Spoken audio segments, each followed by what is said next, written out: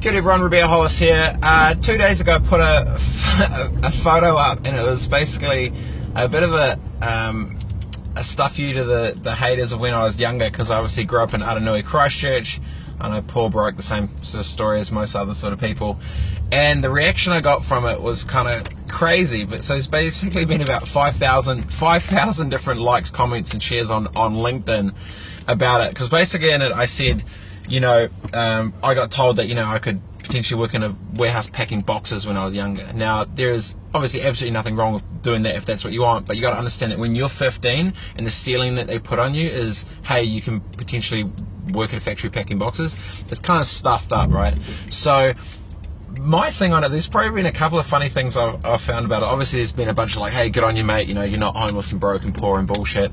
But the other, some ones were really interesting of like, oh hey, just because you stand next to a hot chick, it doesn't mean you're successful.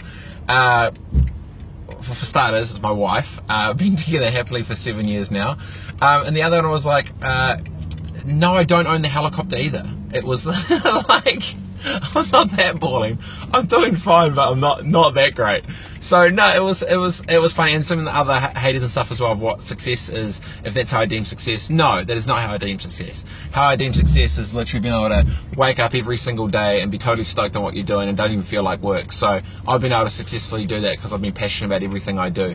So just to make it clear, no, that is just not some chick, that is my wife. No, I do not own the helicopter, although one day potentially. And my idea of success is not to have dope shit, it's actually be able to do dope shit.